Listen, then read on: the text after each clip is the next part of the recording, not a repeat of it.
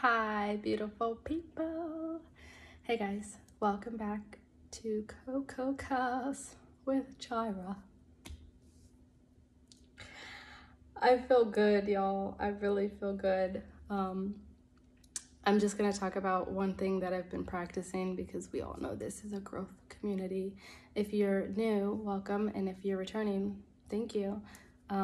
Here I really talk about improving yourself so that you can be aware of the way you think and be accountable for yourself and for your actions, and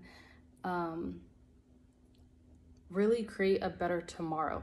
Ultimately, that's what all of this is about. Like, my heart is for children, especially children who go through single parent homes or broken homes. And I think that is because, I think that happens because people aren't aware of the way they think. They're not, really in tune with themselves. They're not accountable for their actions. They're just, going on feel good, endorphins, emotions, letting all that dictate how they act. And then when results happen, it's like, what now?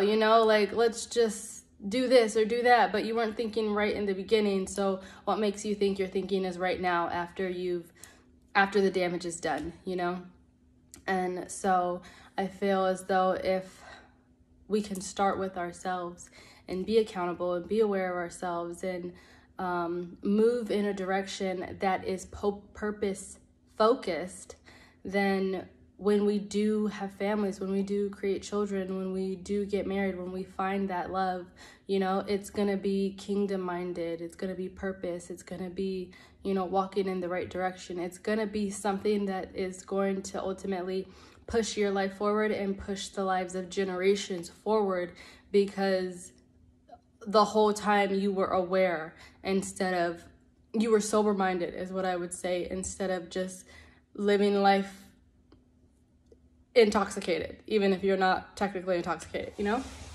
And so we have so much horrible programming that we pretty much are drunk all the time unless you do the daily work to grow yourself, advance yourself, know who you are, what you want, where you're going, what actions and habits do you need to implement, what actions and habits do you maybe need to stop. So that's really what this is, guys. It's a growth community. I'm not here like I have it all together. I'm with y'all growing. I don't feel as though you have ever made it, you have ever arrived until you're dead. And if you ever feel like you're your best self, that I think is just an indication that you need more work. And so one thing that I have been working on, and I'm really grateful for this, is just being. That's it, just being,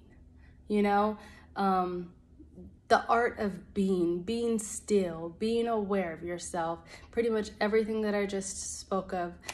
I have for so long, and even, I'm working on this, have always, wrote down goals and plans and where I see myself at and all this stuff.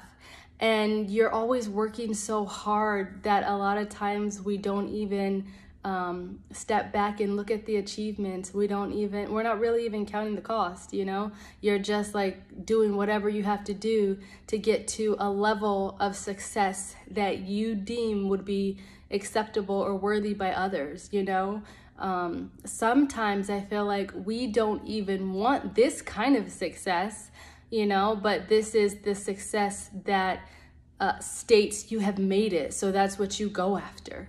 But I was watching this show, and the young girl was telling a friend about her favorite time in life with her father. And she was saying that he would always push her on the swings, and that was the best, it was just the best day, the best time of her life.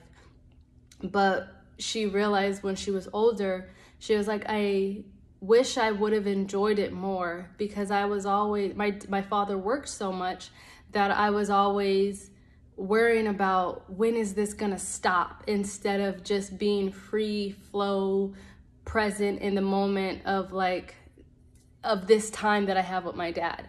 And that got me thinking as dang, imagine how many of us actually do live like that. I know for so long, I mean, and even still, I'm working on it. I'm always ahead, you know? And I remember I was telling one of my girlfriends, I was like, I feel like I am not, this is gonna sound crazy, y'all. But I told her, I was like, I feel like I'm not where I currently am, and I'm actually ahead, but I haven't gotten there yet. And she was like, yeah, because I know you, I understand what you mean, but don't ever say that to anyone else. I just said it on the channel. But, you know, it's like, you know, you have so many goals, you have so many pursuits, you want to do so much stuff that you're always thinking of like, okay, what do I have to do tomorrow? What do I have to do next week? What do I have to do to accomplish this? And you're just doing. And, you know, at the end of the day, you wind down, you go to bed, you wake up, you start your routine so that you can continue to do, go. But you never like sit back and is like, dang, what have I done?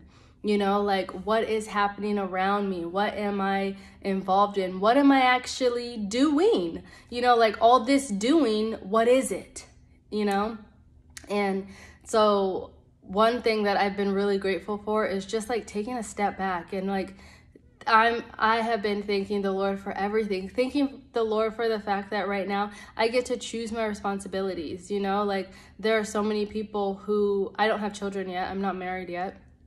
And there are people who have husbands and have families and children. And when you get home from work, if you want to just lay out for an hour and do nothing, some people don't have that luxury. I have that luxury. If I want to get home and I just want to, or if say I want to wake up in the morning and go for a swim and then get ready for my day, I have that luxury, you know. I don't have to wake up and my life doesn't have to be inundated with routines and schedules to care for other people right now. You know, like that is, I believe caring for others and having that responsibility is a blessing. And sometimes it's also a burden. And then even when you're, when you don't have anybody to care for, you know, a lot of times, well, I think every single time, that is a blessing. But then sometimes people look at it as like a burden as well, like a curse as well. But the fact that wherever you're at, you know, like you get to basically be there and know that you are there and be aware of the blessings, the responsibilities, the habits that you're able to have in your life, that you're able to implement. Even if you're trying to change and create new things and do new things, sometimes because of someone's schedule, they don't even have the leniency to stop doing a bad habit. You know, like you're just so in a system, or you're so surrounded by certain things that it's that much harder to break out of something. But when you're single, or when you're by yourself, or when you don't have that kind of influence, you know, you have the luxury of being like, I don't want to go here, I don't want to do this, I don't want to do that, and just be, you know. And so one thing that I want to say impart on you guys is slow down, you know, take a breath, stop what you're doing, and just be still, you know. Recognize where you are, recognize what you're doing, recognize where you're going or where you want to go. And don't think of like, okay, what are all the things that we have to do to get there? Because our mind is always there. But think of like, dang, what benefits, what luxuries do I have? You know, where am I going? And what can I choose to do to get there? What can I choose not to do to get there? What is my time frame? What is my schedule? Like, what does your life look like, you know? Get in tuned with that. Get in tuned with who you are.